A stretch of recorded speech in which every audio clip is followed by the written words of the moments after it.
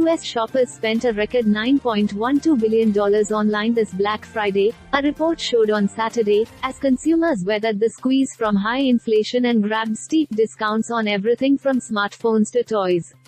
Online spending rose 2.3% on Black Friday, Adobe's data and insights arm Adobe Analytics said, thanks to consumers holding out for discounts until the traditionally big shopping days, despite deals starting as early as October.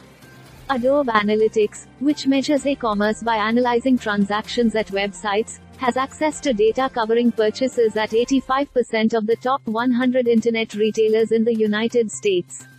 It had forecast Black Friday sales to rise a modest 1%. Adobe expects Cyber Monday to be the season's biggest online shopping day again, driving $11.2 billion in spend.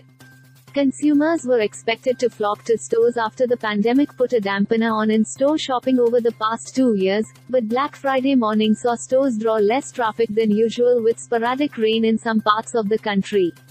Americans turned to smartphones to make their holiday purchases, with data from Adobe showing mobile shopping represented 48% of all Black Friday digital sales.